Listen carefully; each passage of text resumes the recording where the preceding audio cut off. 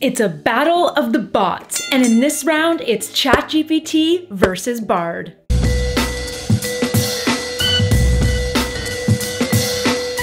Hey friends, I'm Tasia Custode and welcome back to my YouTube channel where I share tech tips and app reviews. Today, we're comparing AI chatbots, specifically OpenAI's ChatGPT versus Google's Bard. Are you ready for a battle of the chatbots? Then let's go. All right, we are running side-by-side comparisons of ChatGPT and Bard to determine their strengths and weaknesses, or areas of improvement, shall we say. The categories for this battle are UI feature set, speed test, accuracy test, creativity test, and overall helpfulness. By the end of this, we're gonna find out which language model is actually the most helpful and in what ways it's the most helpful. But first, let's kick off round one of this battle. User interface and design similarities and differences, because you might be a little surprised by some of the functionalities. First up, ChatGPT. So in what I'm calling your main chat dashboard, you'll have your current open chat on screen or a new blank screen if you haven't selected a chat. But to the left, you're gonna notice your chats are automatically saved for you. Here, you can start a new chat or edit an existing chat name to stay organized. Or you can delete a chat from here if you want as well. If you need to reference an older chat, you can just click on it to open it from the left panel and then continue on with that specific conversation thread if you like. Or also on the left, you can clear all conversations. Though I like having my entire history here, this is a really great feature that lets you pick up where you left off and stay super organized. And it's something to keep in mind as we move through this battle. So I don't delete my chats, but it is entirely up to you. You also have the option to upgrade to Plus or switch to dark mode. Now, in a chat in ChatGPT, you'll have a couple of other options. First, you can edit your prompt at any point by clicking on the edit button in the top right of the prompt. Next, you can provide ChatGPT with feedback on a response by clicking the thumbs up or thumbs down at the top of a response. And if you don't like a response, you can click on the regenerate response option at the bottom of the response. To continue your conversation, you simply ask another prompt at the bottom of the chat. So that's really all there is to ChatGPT's layout and functionality. So now let's compare that to Bard. Upon first glance, Bard looks really similar to ChatGPT, but there are a few key differences to consider. On the left, there's a reset chat option, but you're gonna notice no saved chats here. Instead, with Bard, only your prompts are saved. So to access your prompts, you're gonna click on Bard Activity on the left. Here, a new activity tab opens up where you'll have all your activity and queries organized per date. But just to reiterate, only your prompts are saved, not the responses generated. So every time you close your Bard tab, your chat automatically resets. But in the activity tab, you can delete individual queries or delete a custom date range of activity. This is one of the biggest differences in functionality between ChatGPT and Bard. Because remember, with ChatGPT, all your prompts, your entire chats, the responses are all automatically saved for you. And they're all organized per topic. So you can create new chats for every single topic. Whereas with Bard, literally all your prompts are in one chat, regardless of the topic. And then they're gone the moment you close out of the tab. So if you start a chat asking Bard to write a contract for an independent contractor for your business, but then want to do anything else like solve math problems or get ideas for a 40th birthday party, all of these quite random separate prompts are in the same chat. Understood? Good. But let's head back to Bard for a quick minute. In the top right, you'll notice your Google account profile, and beside that is the all familiar Google Apps access. So you can pop right over to your Gmail, Gcal, Drive, or what have you from here, because Bard is an offering from Google after all, so it's all connected for you. Now, in that chat section, there are a couple of other features to be aware of. Just like we can with ChatGPT, we can edit a prompt. However, for some reason, you can only edit your most recent prompt. With ChatGPT, the edit button is available on all your prompts. anyway. Also, like with ChatGPT, we can dislike or like a response in Bard to provide feedback. You'll also have the same option to regenerate a new response entirely. But another difference here is, for some reason in Bard, this also is only available on the most recent response. But something Bard offers that ChatGPT doesn't is the ability to view other drafts of responses. So if you're not wild on the first response that you're given, you have a couple of other options to choose from.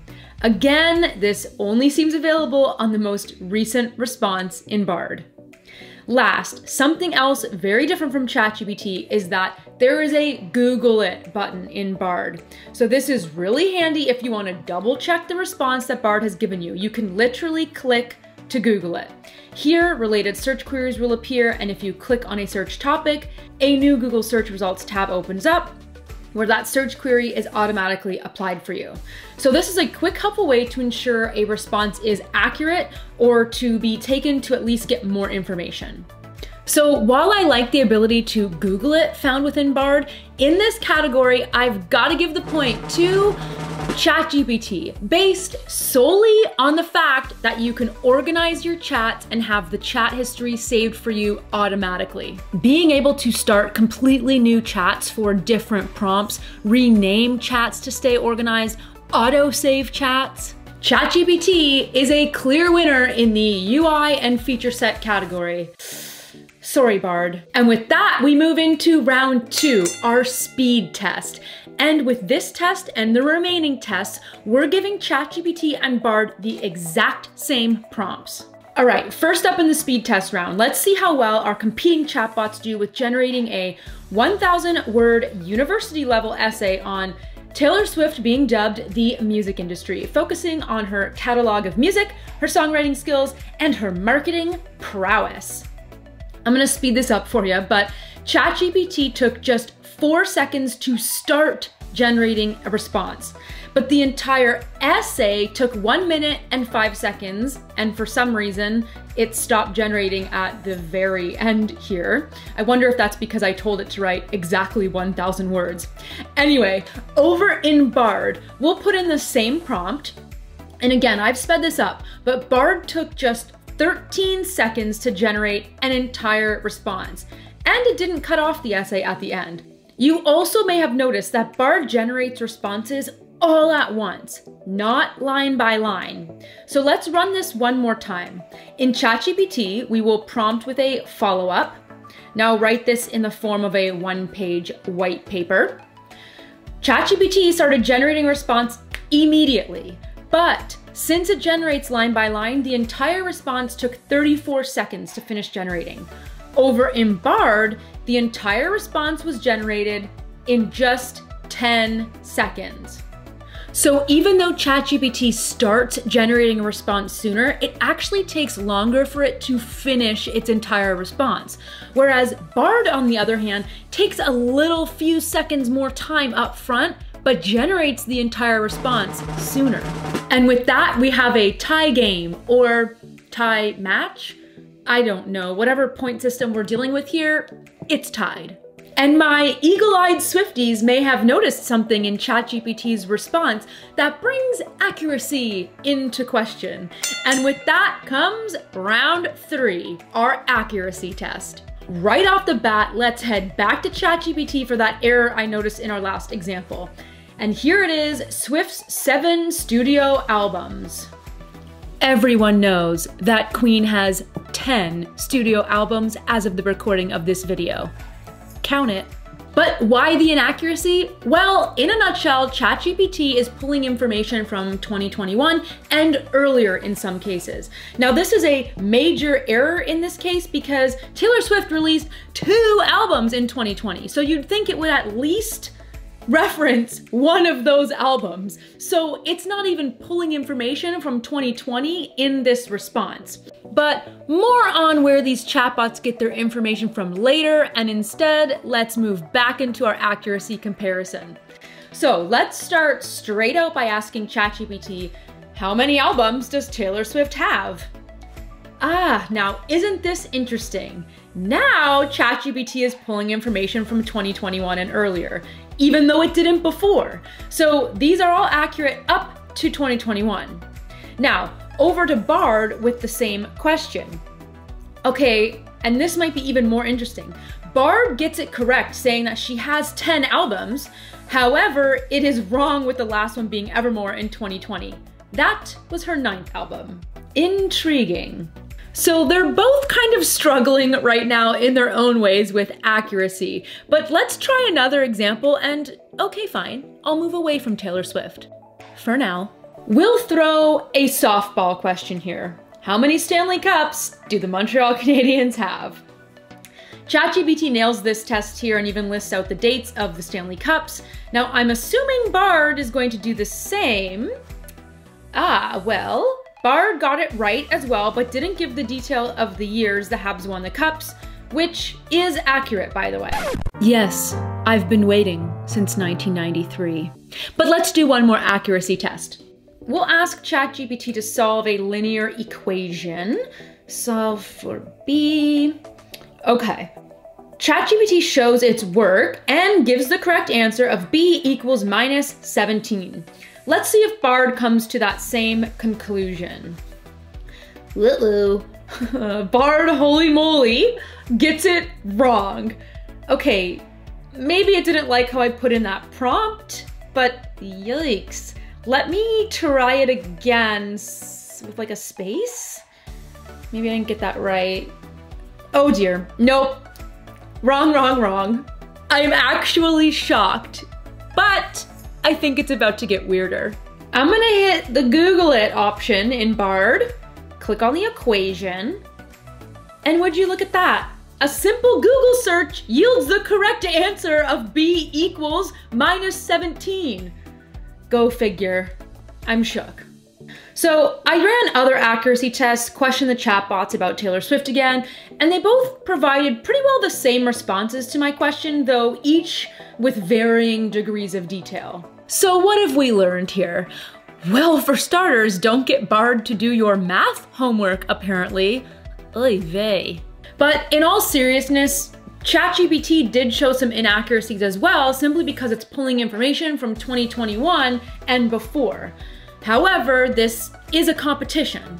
So I guess I have to give the point to ChatGPT, because at least it corrected itself when I prompted it again, whereas with Bard, there were a couple of inaccuracies that I just can't overlook. For shame. And with that, if you're finding this insanely long video useful so far, please remember to give it a like, subscribe to my channel for more content just like this. And now we move on to round 4, our creativity test. So let's cover some brainstorming ideas and creative writing, because why not? All right, let's see how well our competing chatbots do with generating ideas for a 40th birthday party. ChatGPT has generated 8 ideas, things from themed parties to outdoor adventures to a spa day and more, while also reminding us to choose an idea that suits the birthday person's interests. Now, Bard, on the other hand, generated 5 ideas for us, but listing some subpoints under theme party. So Bard has kept it a little more general, I will say. Things like outdoor party, indoor party, catered, DIY. Like, are these really ideas? I mean, obviously, the party's gonna be indoor or outdoor. I don't think I need a chatbot to tell me that. So let's see how they do with theme ideas for the party. ChatGPT generated 5 decent theme ideas off of the likes of the guest of honor. Forty and Fabulous, The Back Nine, those kind of cutesy themes. And with Bard, again, I'm finding the responses to be quite broad. Like, casual or formal isn't really what I meant by theme. And really most of the 4 responses have nothing to do with his likes. So let's try a creative writing exercise for good measure. Let's have ChatGPT write a 3-act play based on my love of the Montreal Canadiens. I'm gonna add some additional details here, but let's see how creative of a response we get. Okay, first, I love the title ChatGPT gives the play, Habs Fan Goes Wild. Sounds like a different type of play to me, but I digress. It's a very short 3-act play, though there are some fun bits in here. I like how it opens and has me watching a rerun from 1993, though I wish it did say the Stanley Cup final game. Scene 2, it kind of falls apart a little bit for me. I'm the huge Habs fan, why would I not know they made it to the final? So that's weird. Anyway, Act 3 comes together a little nicer, I suppose, because yes, it is a long time coming. So let's see how Bard did with this exact same prompt. Bard does not set the scene for us right off the top. It's just boom, into Act 1. What's interesting is it's literally repeating much of my prompt in the first few sentences here, so not so creative. All right, Act 2 is where the creativity really takes the greatest of all turns for me. My character gets surprised by the Habs GM, which, okay, Bard doesn't name, and I put the Stanley Cup in my bed? Wow. So obviously it's hard to judge creativity. I think both chatbots did a fine job of at least sparking ideas and concepts. With that said, I do think that ChatGPT squeaks out the point on this one, only because it seems to better set the scene, if you will, and flush out these ideas and lists. I'm obviously really nitpicking here, but isn't that the point? And now we move on to our final round, overall helpfulness. And with this, we're gonna fly through a bunch of examples. First, I've asked ChatGPT to write a contract for an independent contractor for me, and I'm of course giving it a little bit more context as to what the contractor will be doing. I absolutely love this contractor agreement it's generated for me, and in fact, I have used this with a few alterations, of course. Bard, on the other hand, oh boy, Bard legit just shut me down. No contract example for me. Yikes. But there are a ton of other things we can ask for help with. So in ChatGPT, let's plan a road trip. Using an electric car, we want to know where to stop for charging and food. Wow, okay. I'm actually kind of impressed with ChatGPT here. We're given the route, albeit just stopping points en route. And then we've got a list of charging stations, whether or not they're supercharging stations, and then we've got some food options. And of course, ChatGPT wants us to check availability beforehand. Okay, let's try the same prompt in Bard. Ooh, look what Bard has popped up, a possible itinerary. So Bard has given us the option of stopping for the night in Palm Springs. It's got the list of charging stations, and better yet, I think it actually has better food options. ChatGPT just pulled like some fast food, so this even included activities and attractions. I actually love this, and I prefer this response over ChatGPT. But did y'all notice that both chatbots had different mileage to Santa Barbara? ChatGPT said it's about 600 miles, and Bard said it's only 350 miles. In reality, I think it's somewhere in the middle, at about 470 miles, depending on the route. So again, check your work. But for the fun of it, let's just do one more example. We'll ask our chatbot friends, what are the top 3 SUVs for safety ratings? So ChatGPT has got Volvo, a Mazda, and okay, a Honda Passport? Would not have thought that would have made the list, but let's compare that to what Bard says. And wouldn't you know, we have 3 completely different answers. I know Subarus are very highly rated, so I'm inclined to believe this list from Bard, but also because it is pulling more recent data. Again, we can Google it to confirm if we want. I feel like this round was a really hard one for me to judge. So obviously with something like generating contracts, the clear winner is ChatGPT. But then when we talk about helping to plan a road trip, I preferred Bard. So is this category a tie? I guess it really comes down to what it is that you need help with. However, I'm very slightly inclined to give ChatGPT the point on this one again, only if simply because it can help me with contract writing, which Bard, at least as of right now, just can't. I'm sorry, Bard. So what's our final score? I believe that means that ChatGPT takes it in a final score of 4-1. I can't even believe. But I definitely want to know if you agree. So comment below with the good, the bad, and the ugly. And in all seriousness, there are things you must keep in mind with working with any large language model. We've got things like limitations and misinformation, and the fact that every time you ask a large language model a question, it'll generate different answers for you each time. And remember, ChatGPT is pulling information from 2021 and earlier from sources like Wikipedia and news articles and journals and books, whereas Bard, on the other hand, is pulling information from across the entirety of the internet. And think of how vast Google's index of websites is. And this landscape is always changing. OpenAI just announced a bunch of new plugins for ChatGPT. So ensure you're staying up to date. I know, it's a lot. AI is really having a moment right now. This is all to say, it's important to use these chatbots in tandem with your regular workflow, or as aids to your work, not as replacements. Ensure you're always fact-checking responses, and most importantly, respect the tech. Make sense? And if you made it to this part of this video, holy moly, Tyler Toffoli, you must be a custodian. So make sure to drop a comment in the comment section below and say hi. And until then, have fun exploring all the ways AI can enhance your life. So what do you think of this comparison? What do you think of my verdict? Which chatbot do you prefer? Let everyone know in the comments below. As always, thank you so much for watching. If you like this video, well, I want to know. So give it a like, a share, or leave that comment below. You can click right about here to subscribe to my channel. And would you look at that, here and here for even more AI content. Thanks for watching. See you next time.